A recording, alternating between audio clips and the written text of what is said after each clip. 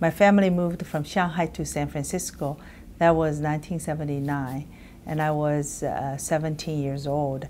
It was quite challenging for me in terms of language skill because I spoke almost no English. I love science and technology and math and physics, and I got education from UC Berkeley in computer science. I met my husband, the future husband then, in college. He was in hardware. My major was in software, and he always thinking about designing great technology to apply to the real world. I told him, I will support him, but first focusing on getting his PhD, and then when it's right time, and we will start company together. That was 1995. Company is 20 years old.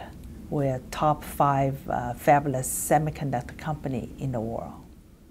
Everything we touch has some technology involved. If you touch the computer, you have my smart technology inside. The smartphone, you have my technology. The technology requires a lot of friendliness, ease of use, as well as the appearance, the beautiful appearance of the products.